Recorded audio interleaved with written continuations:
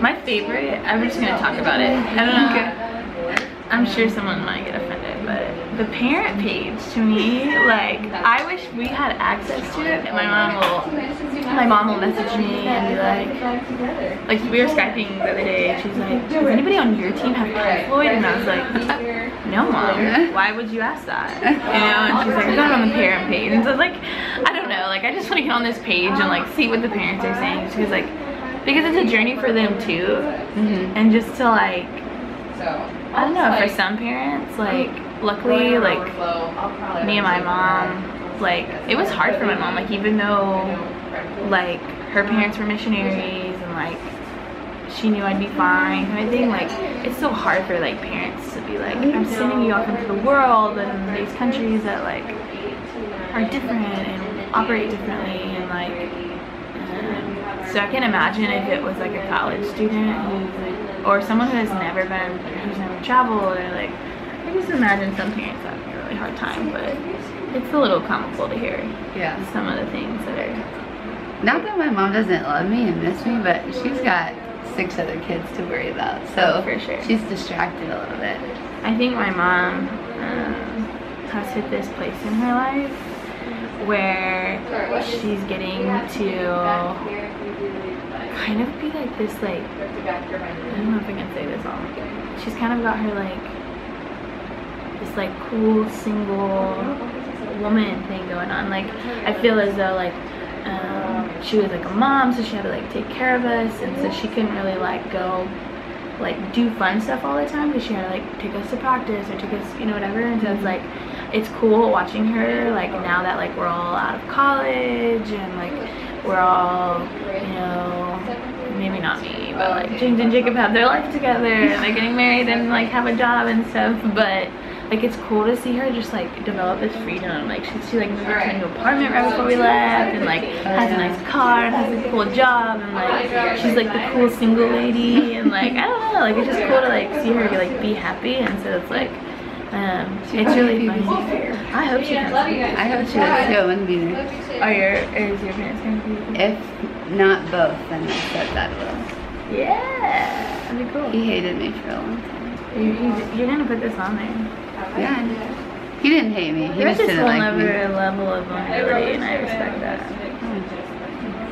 I feel like I want to make up, like the next time we do something like this at LEW or whenever, like I really want to talk about like I don't know, like our family and and friends. Like I feel like it's impactful. Yeah. Yeah. It's a hard thing on the race because like you'll like hear this at training camp and launching stuff if you're going on the race, but like you start to work through things sometimes with your parents and your siblings that like you didn't expect to work through, and like that makes it more difficult sometimes, or like it just adds different challenges. I haven't had to like work through a whole lot, but my stepdad and wait for that wave. You wait for that wave. I know. My stepdad and I like never had a good relationship. Like one of the first things I remember him saying to me, I was 9 years old, and he was like, well, I'm gonna marry your mom whether you like it or not, so you're gonna have to get over it. And I was like, dang. Well, I didn't say that, I was 9. I'm glad you have a good relationship now. Well, only since I left.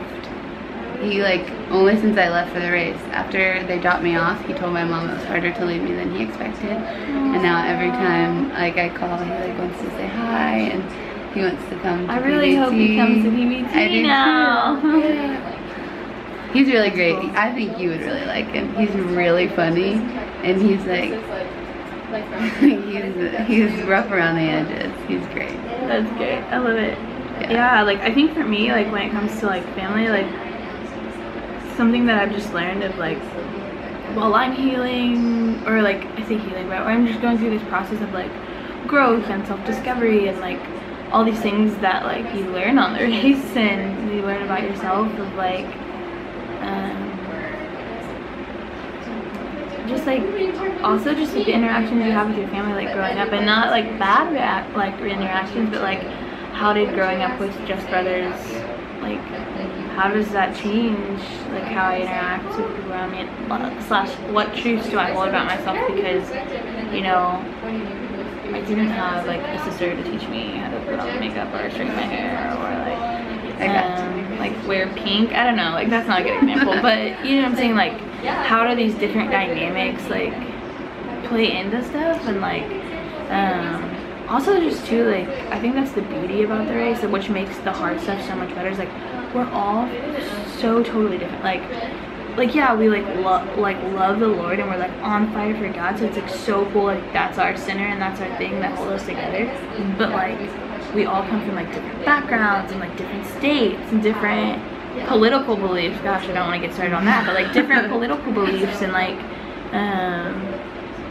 the beauty of it is like we're learning to live like in community, and it's like it gives me hope that like Christians, like that we can bring this back to like what we've learned to America, and like show the Christians around us in our life like what community is supposed to look like.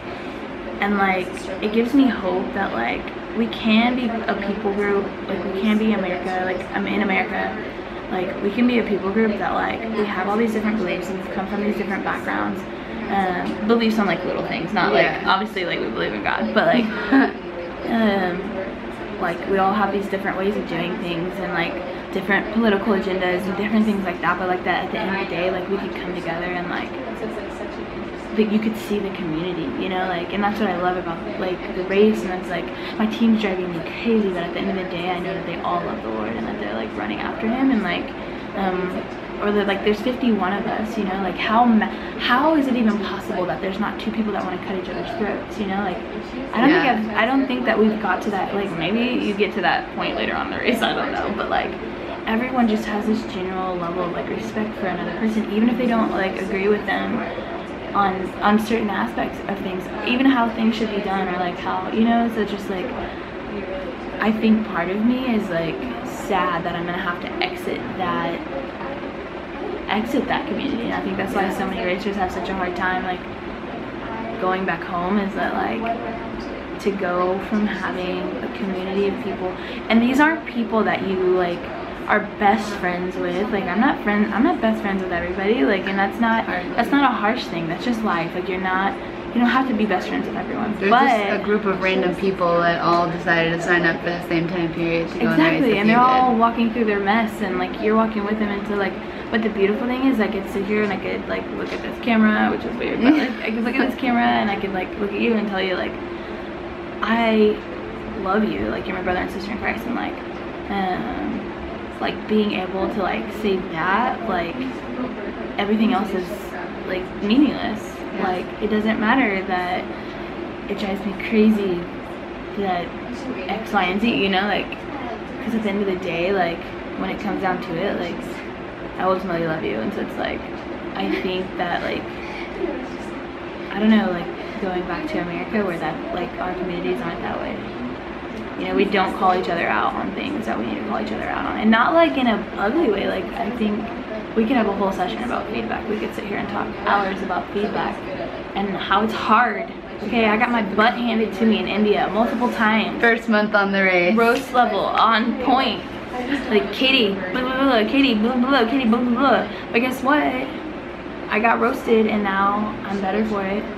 You know what I'm saying? And I think that we get into this mindset of like, I'm not gonna say anything because I don't want to hurt anybody's feelings, or I'm not gonna say anything in this area because I don't want someone to think that X, Y, and Z. And like, God, like I just think of like, what would our community back home look like if like people were just raw and real with each other, and not in an ugly way, but like in a I want you to grow in the Lord. Like they came at it with love, obviously, like not in a because I just know there's so many things that we can just pick apart, like anything, like even gosh, politics, like I'm not even gonna like, because there's so much thing, like there's so much division in every aspect. There's division in the church, there's division in our schools, there's division in our homes, there's division, like there's division everywhere. And like that is ultimately like what just kills me, is that the devil's been able to get his hands in every aspect of our life.